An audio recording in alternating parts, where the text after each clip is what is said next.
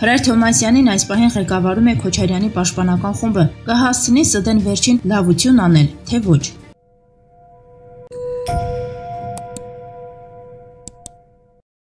Քոչարյանի գործով չի լինելու այն որոշումը, որ Հրայր Թովմասյանն է ուզում։ Մինչ այդ գործով քննության օրը, որը մամուլում նշված է, ՍԴ-ն կունենա թերի կազմ, 213 հոդվածի փոփոխության հիմքերով 3 դատավորի լիազորություն կդադարեցվի, այդ թվում Հրայր Թովմասյանի։ Հետևաբար չեմ կարծում, որ ՍԴ-ն կարողանա ու կհասցնի Քոչարյանի գործով որոշում կայացնել։ Առաջին լրատվականի հետ զրույցում ասաց ՀԱԿ իրավական հարցերով պատասխանատու Արմեն Խաչատրյանը։ Նշենք, որ ազգային ժողովում ՍԴ-ի վերաբերյալ նախագծի քննարկմանը զուգահեռ Սահմանադրական դատարանը աշխատակարգային նիստ է հրավիրել Ռոբերտ Քոչարյանի դիմումի հիման վրա կասեցված գործի քննությունը վերսկսելու նիստի օրը նշանակելու համար։ Որոշում է կայացվել դիմումի քննության օրը նշանակել հուլիսի 7-ը։ Այս հարցը ըստ էության ՍԴ աշխատակարգային նիստի օրակարգում չի եղել եւ վերջին պահին է ավելացվել։ Բայց ասեմ, որ այն, ինչ անում է Հրայր Թովմասյանը, դա սպասելի է եւ ամբողջությամբ տեղավորվում է այն կոնցեպտի մեջ, որ Հրայր Թովմասյանը այս պահին ղեկավարում է Ռոբերտ Քոչարյանի պաշտպանական խումբը եւ Ռոբերտ Քոչարյանի պաշտպանական խմբի անդամներից մեկի կողմից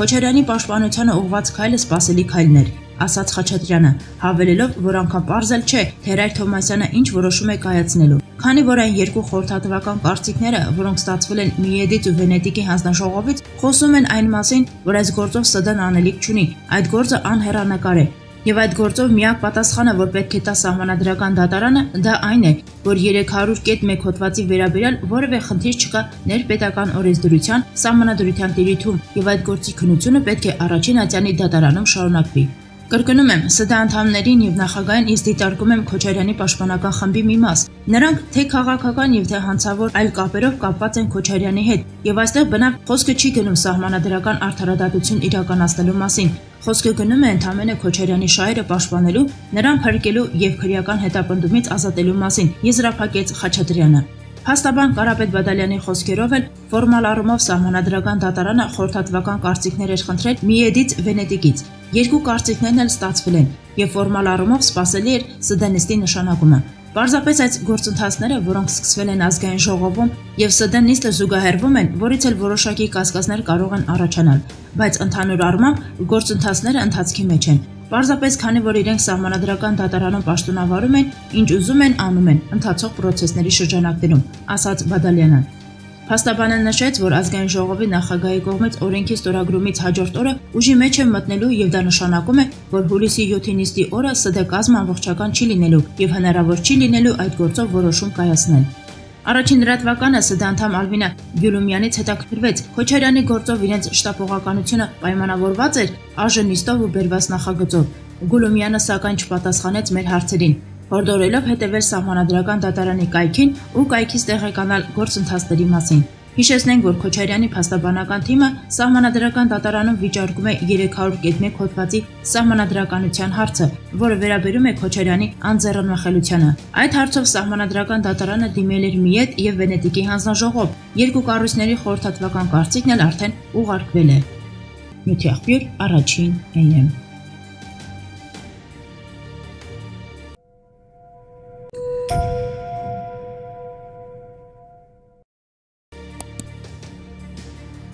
Սահմանադրական դատարանի հեռացող նախագահ Հրայր Թովմասյանը այսօր հայտարարել է, թե ամոթի զգացում է ապրել ազգային ժողովի երեկվա քննարկումների ու ընդունված որոշումների համար։ Իրականում Հրայր Թովմասյանը անկեղծ չէ, քանի որ անկեղծ լինելու դեպքում պետք է ասել, որ ապրել է ոչ թե ամոթի, այլ ափսոսանքի զգացում, քանի որ ազգային ժողովում տեղի ունեցածի արդյունքում զրկվելու է այն պաշտոնից, որն այդքան կարևոր է իր եւ իր քաղաքական հովանավորների համար։ Ինչ վերաբերվում է ամոթին, ապա այդ զգացումը չի կարող ունենալ Հայաստանում ավելի քան 20 տարի ընտրություններն ու դրանց արդյունքները զանգվածաբար բռնաբարած, դրանք օրինականացրած դատարանի ներկայացուցիչն ու առավել եւս նախագահը։ Ամոթի զգացում չի կարող ունենալ մեկը, ով ոչ միայն Սահմանադրական դատարանի նախագահի, այլև դրանից ավելի վաղ արդարադատության նախարարի, ազգային ժողովի падգամավորի, ապա ազգային ժողովի պետաիրավական հարցերի մշտական հանձնաժողովի նախագահի, ազգային ժողովի աշխատակազմի ղեկավարի պաշտոններում անդառնալի վնասներ է հասցրել Հայաստանի արդարադատության ու իրավական համակարգին ընդհանրապես։ Այդ վնասները նա շարունակել է հասցնել նաև Սահմանադրական դատարանի նախագահի պաշտոնում, այդ կառույցը վերածելով որպես,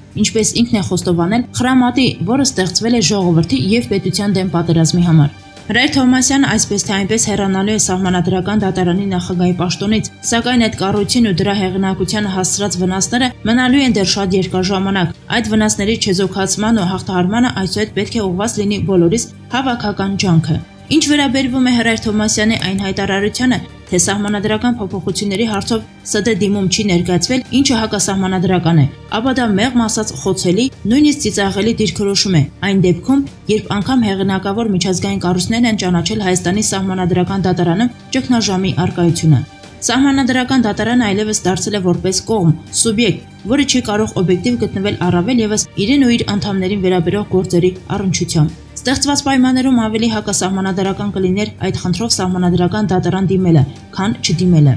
Ազգային ժողովի կողմից հունիսի 22-ին ընդունված սահմանադրական փոփոխություններով ըստ էության տրվել է Հայաստանում սահմանադրական ճգնաժամի հաղթահարման գործընթացի մեկնարկը։ Այն սակայն միանգամից տեղի չի ունենալու, հանդիպելու է դիմադրության ու հակադրության, ինչի օրինակներն են Հրայր Թովմասյանի այսօրվա հայտարարությունները։ Վերջին կամ վերջիններից մեկը սահմանադրական դատարանի նախագահի պաշտոնում։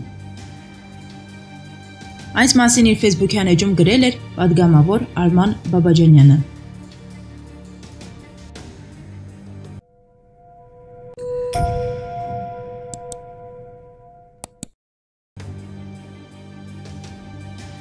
Հայաստանի Հանրապետության գլխավոր դատախազի նախկին տեղակալ Արմեն Խաչատրյանը իր Facebook-յան էջում գրել է. Եվ այսպես, հասարակության հուզող եւ անհանգստացնող հարցերը դիտարկում են ոչ միայն քաղաքական եւ իրավական, այլ նաեւ բարոյական տեսանկյունից։ Վերջին օրերին սահմանադրության նկատմամբ շուրջ 30 տարի ուղղակի դիտավորությամբ տարաբնույթ բռնարարքներ իրականացրած հրեշտակները ճակերտավոր կուրս ծեծելով փորձում են սահմանադրությունը փրկել ժողովրդից։ Ժամանակին հայտնի դասականը հոխորտում էր 7-ից 8% ձայն հավաքած խմբակցությունը ժողովրդի անունից խոսելու իրավունք չունի։ Մինչդեռ մոլորության մեջ գտնվող սույն պարոնը ակնհայտորեն անցյալից դասեր չի քաղել ու կրկին ապավինել է աթիբեկյանական վիճակագրությանը ու չի տարբերում երկրում ստեղծված բոլորովին այն իրականությունը։ Օբյեկտիվորեն հարց է առաջանում. 4-ից 7% ձայն հավաքած եւ խորհրդարան չանցած կուսակցությունը ընդհանրապես իրավունք ունի ծտուն հանելու, թե ոչ։ Պատասխանը միանշանակ է՝ ունի, սակայն իր ստացած ձայներին համարժեք, ըստ նույն դասականի տրամաբանության։ Ու հիմա 70.43% խորհրդարան անցած քաղաքական ուժը պետք է սարսափի սահմանադրական ինչ-որ փոփոխություններ անելուց։ Այս լուրջ եք ասում, թե էլի չեք հավակնում, բայց էլի ու կրկին հավակնում եք ՀՀ վարչապետի պաշտոնին։ Դուք դասեր չեք քաղել ապրիլյան հեղափոխությունից եւ ժողովրդի հետ խոսում եք շանտաժի լեզվով, թե մասսայական բռնաբարությունից չեք կարողանում հրաժարվել։ Այս երկրում ոչ միայն սահմանադրությունը պետք է փոխել, այլ այն ամենը, ինչի մոտով դուք անցել կամ ձեռք եք տվել։ Այս երկիրն ու ժողովուրդը այնքան են բռնաբարվել ձեր հորի կենցաղավարության պատճառով, որ մինչ օրս չի կարողանում վերականգնել իր բարոյական նկարագիրը։ Ու ձեզ թվում էր, թե սահմանադրական նորմերը շրջանցելով դուք բռնաբարում եք ժողովրդին ընդամենը 7-ից 8%-ին, մինչդեռ պարզվեց, որ թվերի տեղերն եք խառնել։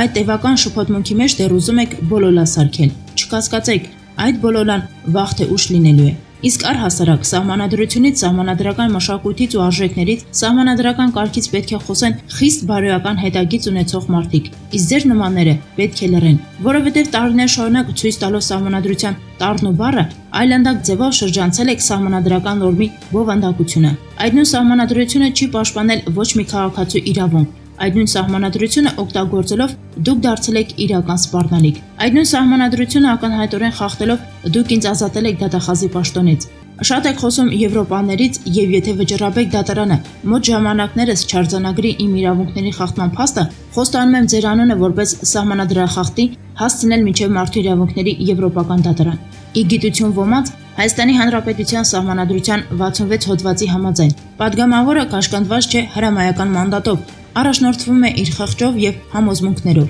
Պատգամավորը իր պատգամավորական լիազորությունների ժամկետում եւ դրանից հետո չի կարող հետապնդվել եւ պատասխանատվության ենթարկվել պատգամավորի իր կարգավիճակից բխող գործողությունների, այդ թվում ազգային ժողովում հայտնած կարծիքի համար, եթե այն զրպարտություն կամ վիրավորանք չի պարունակում։ Էլ չշարունակեմ։ Այո, պատգամավորը առաջնորդվում է իր խղճով եւ համոզմունքով։ Իսկ սահմանադրական փոփոխությունները մեր երկրում ծայրահեղ անհրաժեշտություն են։ Արմեն Խաչատրյան